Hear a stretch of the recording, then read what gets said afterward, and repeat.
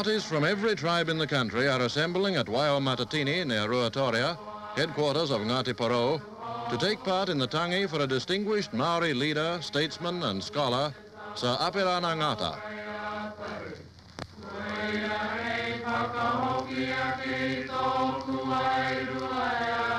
To pay their last respects to their former colleague, whose body now lies on the veranda of the meeting house, watched over by his widow and other mourning women relatives, come the official party, led by the Prime Minister, Mr. Holland, and the Minister of Maori Affairs, Mr. Corbett.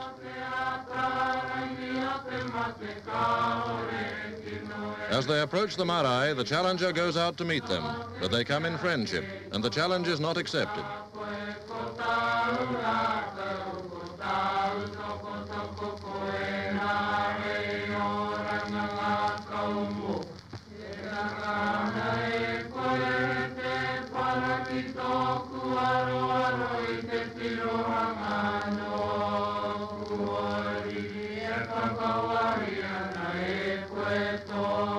The Prime Minister and Mr. Corbett unveil a bronze bust of Sir Apirana Ngata, which was presented by a grateful government, and it is accepted on behalf of his people by his brother, Mr. Wharenui Ngata.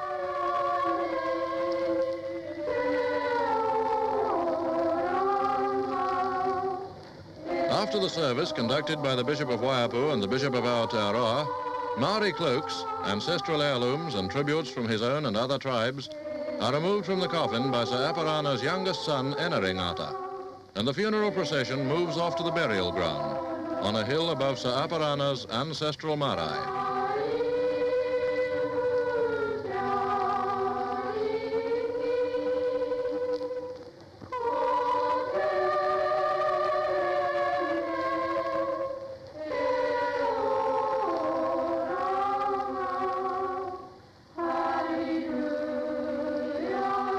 Both in and out of Parliament, Sir Apirana Ngata devoted his life to the advancement of his people, and his body will go to rest in their midst, in sight of the land he loved so well.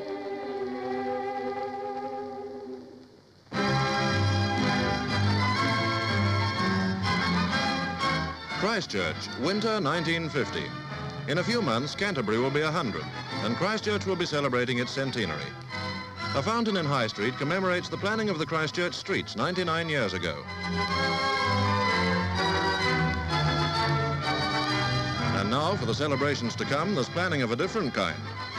In the Centennial Office, the organizer and secretary are checking the final designs for posters, booklets, programs and medallions. Several times a week, committees are in session planning the various activities which will take place continuously for 12 months of celebration. One of the most colourful events will be the centennial procession through the streets of Christchurch, and already some of Canterbury's first cars are being tickled up for the parade.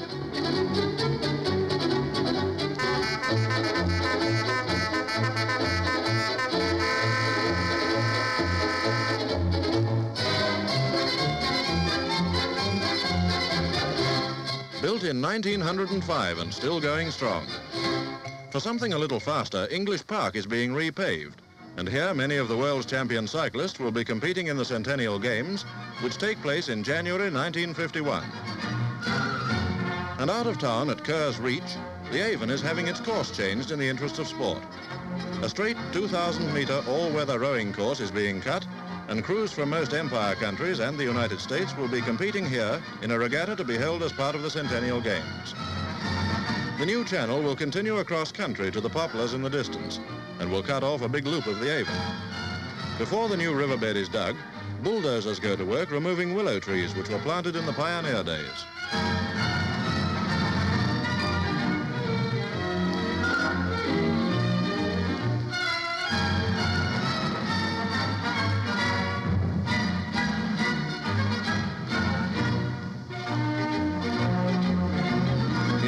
The city's new Olympic swimming pool, covered to protect the tiles from the frost, is also nearing completion and will be ready for the Games. A modernistic 10-metre diving tower adds something new to the Christchurch skyline. On the other side of the city, in Riccarton Bush, workmen are restoring Dean's Cottage, one of Canterbury's first homes, built by William and John Deans in 1844. It will be on show during the centennial, and on the other side it still looks much as it did when the Deans lived there 106 years ago. The early pioneers made good provision for education, and in 1850 Christ's College was founded and developed along the lines of an English public school. This year, Christ's College celebrates its centenary, and pupils are busy planting roses which will be in bloom for the celebrations. Much of the historical research connected with the centennial has been in the hands of the Canterbury Museum, and one of their displays will be a replica of a pioneer home. The 1850 model fireplace is being rebuilt by an English immigrant whose cottage in England was fitted with one exactly the same. Methods of heating and cooking are different here now, but cooking utensils are much the same. This pioneer's pressure cooker, price 5 and 6pence, was designed in 1681 and known then as a digester, and is basically the same as many models on the market today. These housewives of 1850 were made at the museum, and the costumes are genuine period pieces.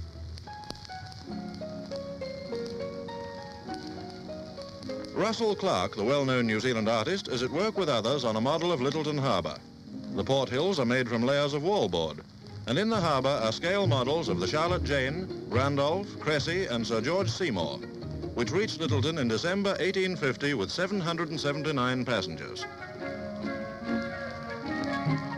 In the century since these ships arrived, Christchurch has grown into a modern city and now stands ready to celebrate her 100th birthday. When the summer comes, her streets will be thronged with visitors, joining with the people of Canterbury in celebrating 100 years of progress.